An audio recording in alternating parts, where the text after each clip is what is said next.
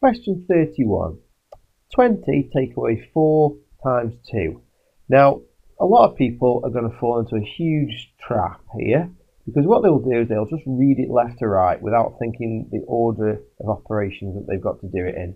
So if you just read it left to right, this is what you're going to get. You do 20 minus 4, which you'll get is 16, and then you'll do 16 times 2, and if you double 16, you'll get 32. But this is absolutely wrong. So we'll see in a minute why it's not 32. Now the reason it's not 32 is because of BODMAS. And you probably all learnt about BODMAS, hopefully. And you should know that with BODMAS, the B stands for brackets, the O stands for order, which actually means in this case, in terms of BODMAS, squared and cubed. D stands for divide, M stands for multiply, A stands for add, and S stands for subtract. And BODMAS affects the order in which you need to do things. So at the top of the list, you've got the B. So any brackets have to be done first. That's first on the list, highest priority. Any squared or cubed has to be done second, so that's second on the list. Divide and multiply are actually of equal importance, so they are both third on the list. And add and subtract are joint equal importance too, so they are last on the list. So it goes brackets, squared and cubed, divide and multiply, add and subtract.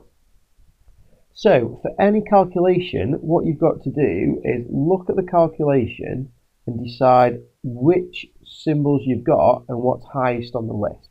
So we've got a subtract and a multiply here. Well, if you check the list of BODMAS, subtract is down here and multiply is up here. So because multiply is higher on the list, we need to do that first. So we need to do 4 times 2 first. So cross out 4 times 2, work that out. So write your answer underneath, that's 8. Then anything else that you've not done yet, drop it down. So drop down the 20, just drop it down like that, and drop down the subtract, drop it down. Now we've only got one symbol left. And when you've only got one symbol left, you read it left to right. It's very tempting to think, well, we worked out this 8 first, therefore we've got to do 8 minus 20. But if someone just wrote on the board 20 minus 8, you wouldn't suddenly think, oh, I need to do 8 first. You've just got to read it left to right. If there's only one symbol left, there's only one operation, so there's just subtract. So it's just 20 subtract 8, and 20 subtract 8, if you cross it out, work it out, final answer is 12.